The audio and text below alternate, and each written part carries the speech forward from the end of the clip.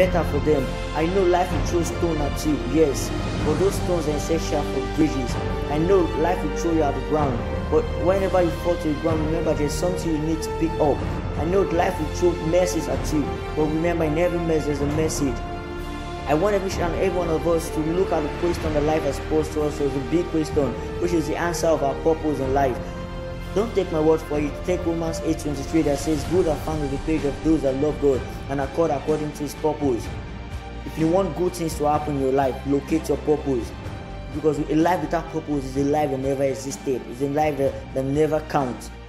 It's not a life that you bring claim in the matter, but life in your hands at the end of the day. I pray you listen to this word and act onto it. God bless you.